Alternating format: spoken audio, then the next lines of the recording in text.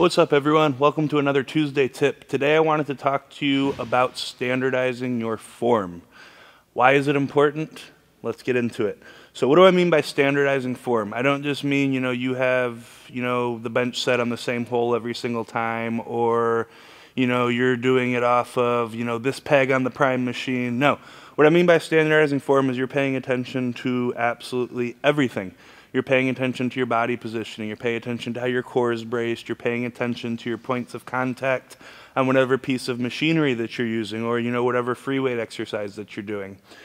By establishing, by standardizing your form, you're truly able to record your progress. Because at the end of the day, that's all we're after.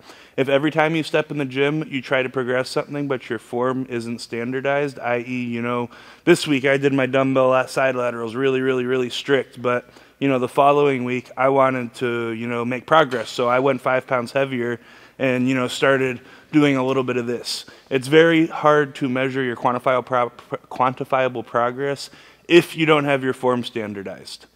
What else goes into standardizing your form besides your body positioning?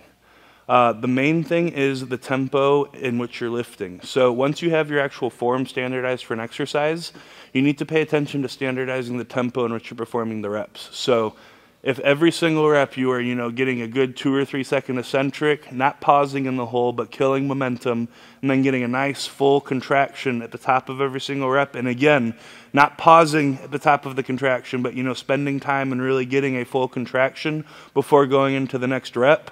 Doing 10 reps like that, is going to be way different of a stimulus perceived by your body than doing them like that, right? So by standardizing not only our form but our tempo, I get back to we're truly able to quantifiably measure our progress. For those of you that track your work, this is exceedingly important. For those of you that don't track your work, this is going to make your training just a whole lot better.